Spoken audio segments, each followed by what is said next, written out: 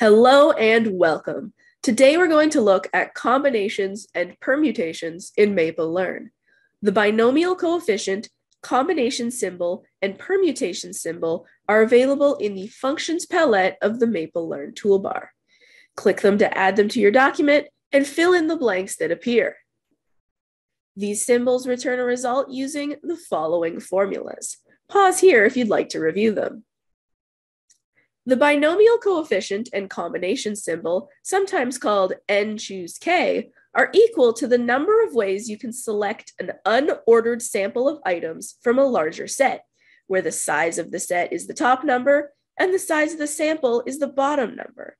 For example, here are the ways to choose a combination of size 2 from a sample of 4. You can see that the total number of combinations is 6. The permutation operator is equal to the number of ways you can select an ordered sample of items from a larger set, where again, the size of the set is on top and the size of the sample is on the bottom. Here are the ways to choose a permutation of 2 items from a sample of 4. You can see that there are 12 of them.